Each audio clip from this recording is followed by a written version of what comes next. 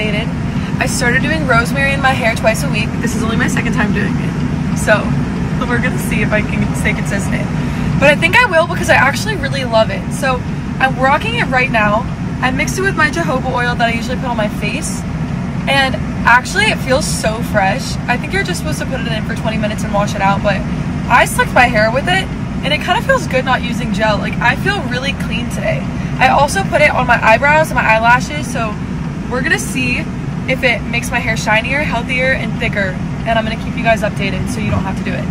So I just want to say I am so fired up about like everything God is doing, and just reading some of the comments and the testimonies that you guys are sending me in my DM about yesterday's podcast episode, like the freedom that it gave me personally.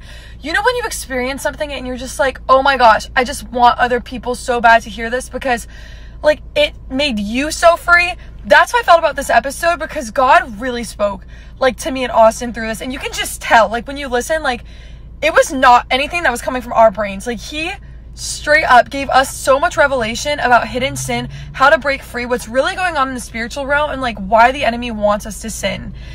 And oh my gosh, just seeing the way God has been impacting not just us but you guys through his word in that episode fires me up, because breakthrough is happening, the enemy's plans are getting exposed, and the body of Christ is getting empowered and recognizing the authority that we have. So if you haven't listened, I encourage you.